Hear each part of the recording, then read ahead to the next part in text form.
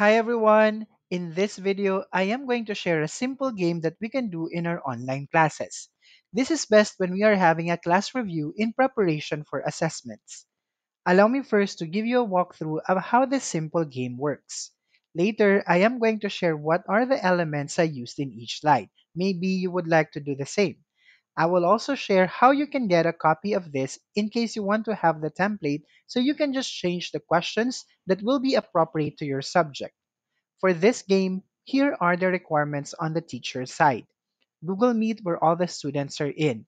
You may also use other conferencing tools like Zoom and WebEx. Google Slides where the file is created. Suppose I already have my students in this Google Meet and I have my Google Slides opened.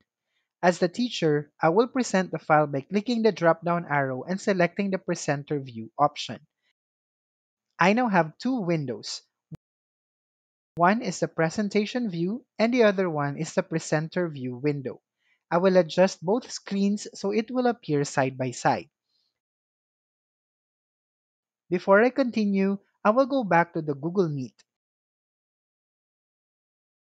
Then click the Present Now button and select a Chrome tab. I will select the tab where my presentation view is. At this point, the students will now see the presentation view of the game. They will not be able to see the presenter view window since it is just for the use of the teacher. Let's give the general instruction to the students by clicking the How to Play button. Once done discussing this and everyone agrees with the mechanics, let's go back to the first slide by pressing the Menu button. Once ready, I will go to the Presenter View window. I will select the Audience Tools tab and select the Start New button. Notice that on the presentation window, a link appeared. Each student must go to the link displayed at the top of the slide. That is where they are going to write their answer. Let me go there so you can also see what the students will see. Students may write their answer here. Now let's go back to the teacher's screen. Let's also give a clue to the students that each question is grouped into categories. For example, in my subject, questions 1, 2, and 3 are questions about battery. Questions 4, 5, and 6 are about capacitor.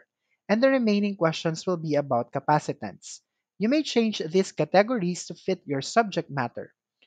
I will show the first question by clicking the circle number 1. Then as you can see, the question is now displayed on the screen.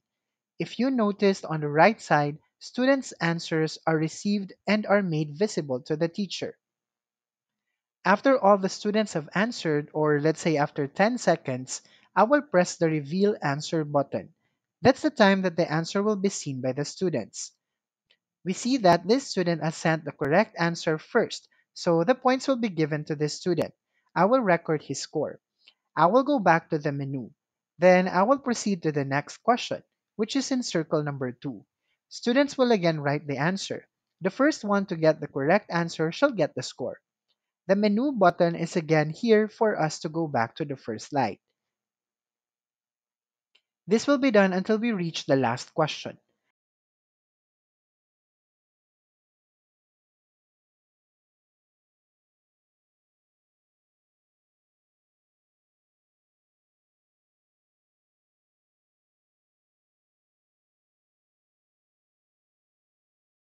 In case there is a tiebreaker will be used to determine the winner. At the end of the game, the students with the highest number of points shall be declared as the winner. The second and third placers shall be determined by the teacher too. Now, please allow me to share the elements that I used in each slide. For the first slide, this is a combination of text, shape, GIF, and animated Bitmoji. To add text, we just have to go to the toolbar and select text box.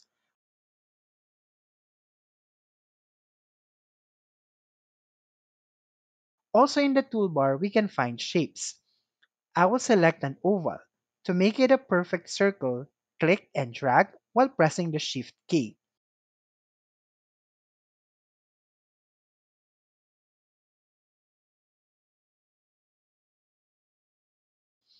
To add a number, just simply double-click and type the number. Increase the size and change the font color.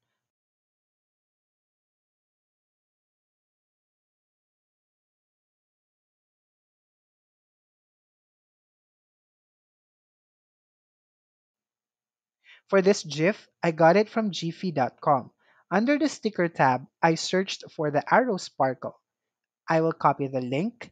In Google Slides, I will click the Insert, select Image, and choose by URL option. I will paste the link and click the Insert button.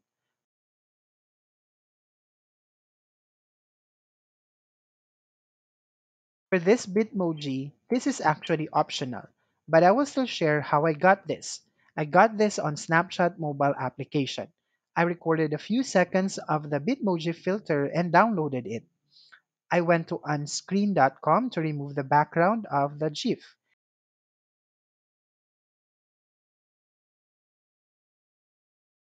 Since it's a GIF, which is still an image, I added it to the slide by going to the Insert tab, select Image, then pick Upload from Computer option.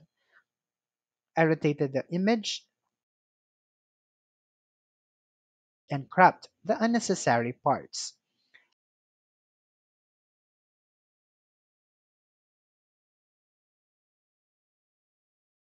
Let's go to the next slide. Here we have text, shapes, GIF, and image. I will use the text box for the question.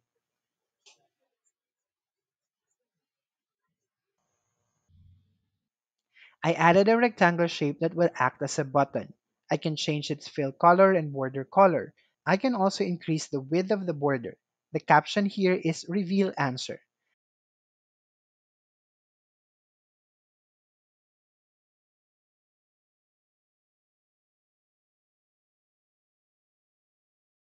I use the Search the Web feature of Google Slides for image that is related to the answer.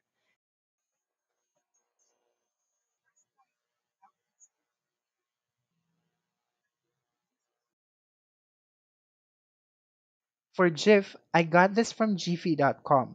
The keyword I used is Spark. I copied the link and insert it in the slides by going to the Insert tab, Image, then select by URL. Paste the link here and click the Insert button.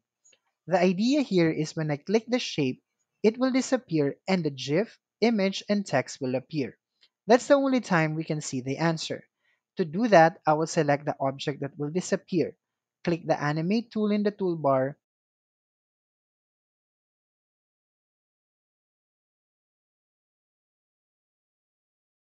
Then on the right side, I will select the Disappear option and this will happen on Click Event. For the GIF, image, and text to appear after the shape disappeared, I will first select all of them. How? Press the Control key, then click individual element. That way, we will be able to put the animation effect at once. On the right side, I will choose the Appear effect. Then I will pick with Previous so it will automatically appear after the previous effect.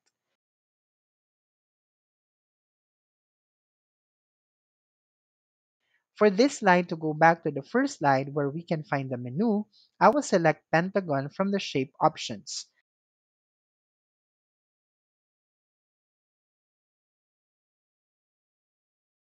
I can go to the Fill Color to change its color. I can also go to the Border Color to specify what color I want.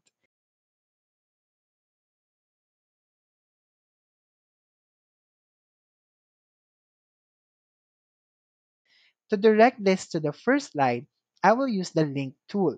To do that, I will select the shape and go to the link symbol in the toolbar. Here, I will find the specific slide within the presentation, which in this case is slide 1. For the succeeding slides, I will do the same steps I did on this second slide.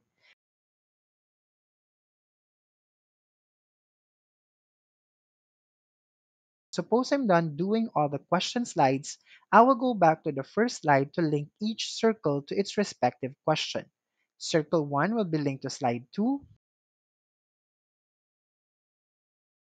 circle 2 will be linked to slide 3,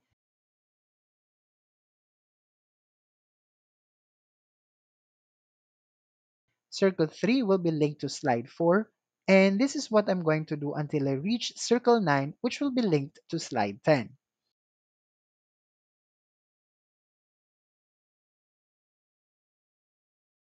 My slide 11 has the tiebreaker question, so I will link this shape to it.